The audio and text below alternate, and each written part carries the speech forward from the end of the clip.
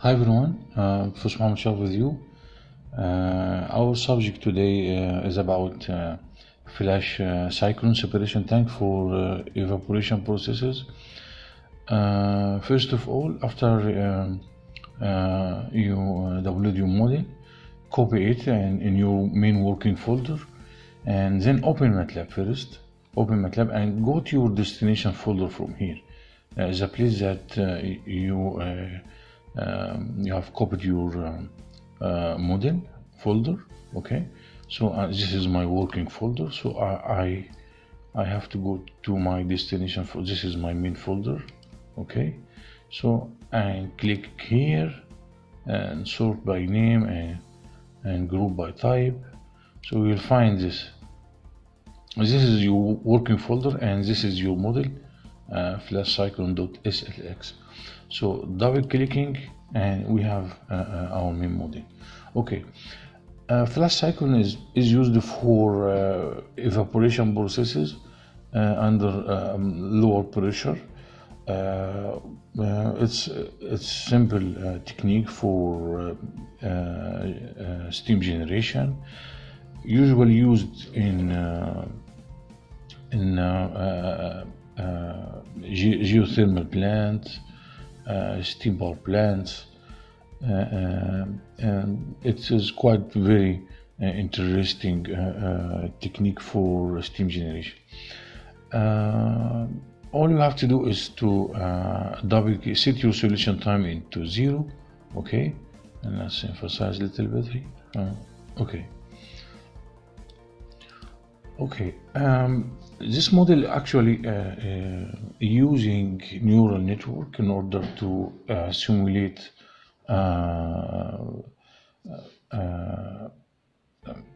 huge amount of points based on manufacturer database. So you have to double clicking here.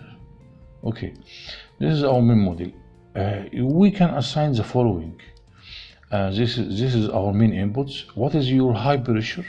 Okay, because water used to be in liquid phase in order to evaporate, so we have high pressure and lower pressure. Okay, so this is our high pressure, and this is the lower pressure that we intended to extract our steam. Okay, so and we can assign steam flow rate. What is our steam flow rate or mass flow rate that we are going to deal or to generate? Okay, just the 3 parameters, and we need to assign our some parameters for costs analysis. What is our operating hours, plant lifetime, or system lifetime, and interest rate. Okay, suppose I have a pressure in bars, of course, 11 bars or 12 bars, just an example, and the low pressure should be 0. For example, 0.5. I'm sorry, 0.5. Okay, and steam mass flow rate should be for example 2 kilograms per second. Okay, and hit apply, and let's go inside from here, saving. Okay, if we click run here, okay, just clicking run, we will see 1 point iteration. Okay, 1 point result. Okay, it's just 1 point. So for 12 bars, 0.5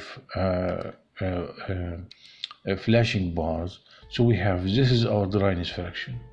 This is our dryness fraction, and we have here flash tank height, it should be 2.7 meters. Flash tank diameter, because this is a design model, we are going to extract our design. What is our drain diameter, vent in meter.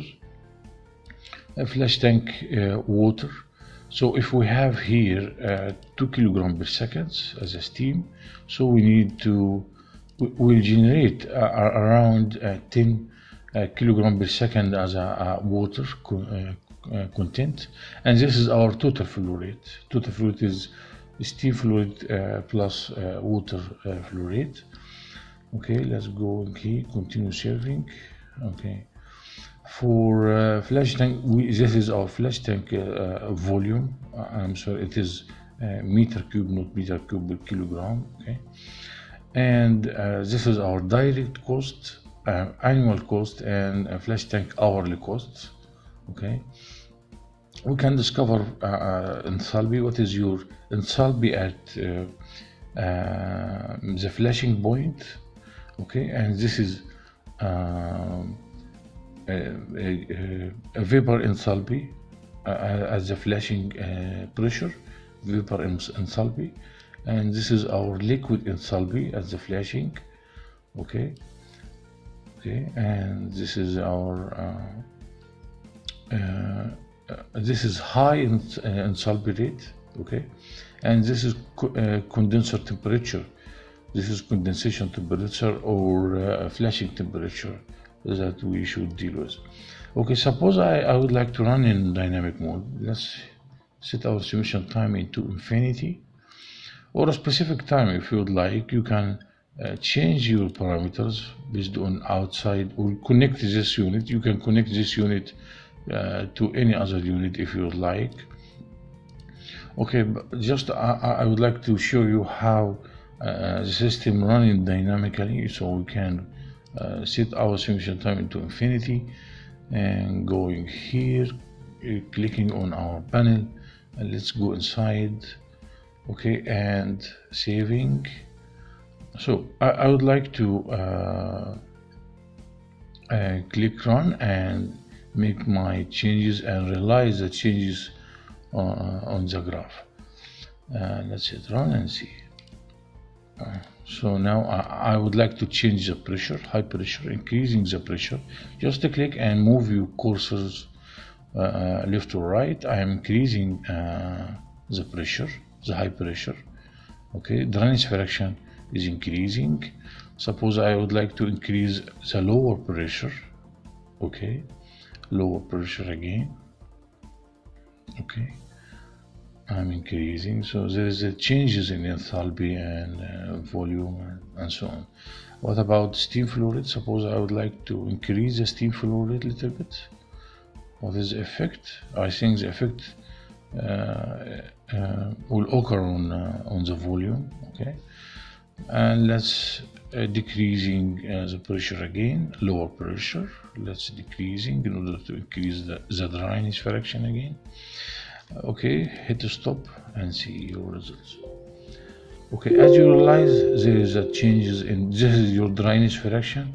As we increase the pressure, here, you can realize this. As we increase the pressures, so you realize the drainage fraction has increased, and then I increased the lower pressure or condensation process, so the drainage fraction has decreased again. And this is the mass flow rate effect. As you can see, mass flow rate effect on height of the flashing tank, diameter, vent, volume, total volume, and so on. And this is enthalpy variation. As you realize, enthalpy variation. You can extract your result from here also. You can go here, and let's emphasize a little bit. You can discover your results from here. Let's, for example, this is enthalpy of fluid and enthalpy of the vapor. Of course, difference. Okay, this is vapor enthalpy. Okay, a flash tank volume, meter cube. Okay, temperature increasing because of the effect of enthalpy, and the pressure. Mass flow rate, we deal with total mass flow rate. This is your total mass flow rate, and we have here steam mass flow rate. Okay, this is total, and this is your steam, and this is water at the bottom of the tank, water content at the bottom of the tank. Okay, the difference could be increased or decreased based on your drainage fraction. If you increase your drainage fraction, so the steam flow rate will increase. Okay, let's go for HFG, latent heat. This is your latent heat. You can put latent heat here with HG, latent heat of vaporization. Okay, and flash tank height, diameter, drain, vent. So you can design your flashing tank. You can design it. You can specify what is your best or optimized design based on changing your operating conditions and choosing or selecting what is benefit or not for your design.